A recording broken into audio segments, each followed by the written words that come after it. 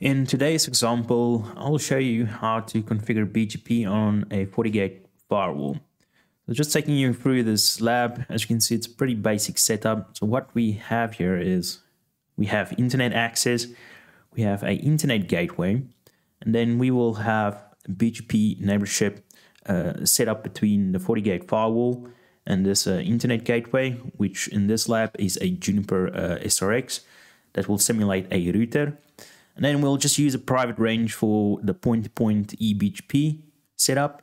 And then we will have this public range that will exist as, let's say, a DMZ behind the firewall with a test PC in that DMZ environment. So what we will do is from the internet gateway, we will advertise a default route to the Fortigate firewall. And then from the Fortigate firewall, we will advertise this directly connected network, which is behind the Fortigate. We will re-advertise that back to the internet gateway. And that way we will have complete routing between the internet gateway and the Fortigate. And then obviously we'll run a test from the test PC to the internet. So on the internet gateway, we'll be doing NAT here because this is obviously in a private lab environment. So the actual internet exists beyond this. So we'll just do a NAT on there. But as you can see, the range tool is we are simulating a public network behind the Fortigate. Okay. So very basic setup. So we'll start with the configuration on here. We'll do the BGP setup, and then we'll configure that part as well, and then just add the required security policies for the traffic to go towards the internet. I've already done the configuration on this device, but we can just quickly go through that so you can just see what's configured on the Junos towards the Fortigate. So maybe let's look at the internet gateway configuration quickly. Let's quickly do a show root. All right, so as you can see, we have a default route in the routing table of the internet gateway. So as I said, it's a private range. So beyond this, we're doing a NAT to the actual internet. So just to test that we do have internet access from this device. So as you can see, that's the real Google DNS. Okay, so we know that the internet access is working fine. So let's just do that same command again. Let's see what other routes we have. All right, so as you can see, that's just the normal routes that we have. And then this at the moment is the interface pointing to the firewall. So let's go to configure, edit protocols BGP. Let's do a show. So as you can see, here's the basic BGP configuration towards the firewall. So obviously we'll be doing type external eBGP. I'm advertising a default route. So obviously this default route that we have here, I'm re-advertising it to the Fortigate. And obviously there's the Fortigate's IP address and the peer AS. All right, let's start with the configuration on the firewall. All right, so first of all, what we obviously want to do is we want to configure the upstream interface, or the interface that connects to the internet gateway. So that will be port 1. Let's just call it WAN 10.10.10.2/30. We want to enable ping. So okay, and then let's just do an execute ping towards our peer just to make sure that we can actually ping it. All right, so as you can see, we can ping it, and then we do a get router info BGP summary. All right, so as you can see, there's nothing showing yet. All right, so we haven't configured BGP yet. Let's just minimize that. So we've got the point-to-point working now between the firewall, so on that private range between the firewall and the internet gateway. So as you can see, currently we don't have any advanced routing activated. So let's go and activate that quickly. Go advanced routing, and we switch that on. Let's go back to network, and now we have BGP. Okay. All right, so let's local AS. So we said that local AS will be that one. Okay, let's put in a local AS, and then our neighbor is 10.10.10.1, and our neighbor AS number. So okay, so at the moment, let's apply that. All right, so it's in the state idle. Now it's up.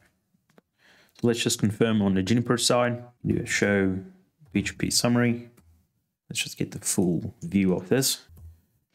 Established. Okay, cool. So let's do a show route receive protocol BGP from that neighbor. Okay, so no routes are being received from that neighbor. So let's see if we're receiving any routes from internet gateway. So we do a get router info BGP neighbor 10.10.10.1. I think that's routes.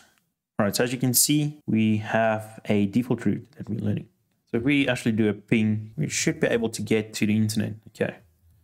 Remember, we're getting to the internet via that private, via the private 10.2 interface on the firewall. Okay.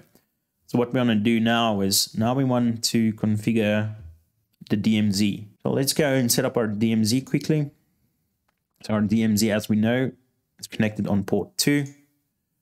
Let's go set up our DMZ. And it's 196.223.1.1/24. We want to enable ping. And we say, let's just make that DMZ.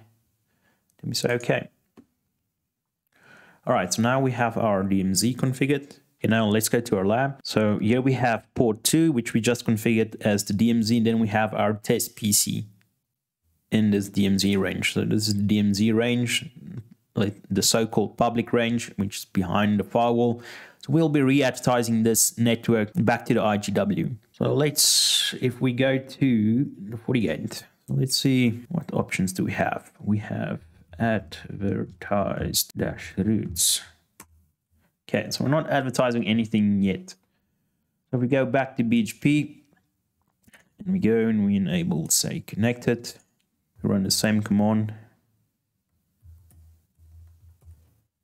Nothing yet. Yeah, so as you can see, now it's advertising basically all the connected routes.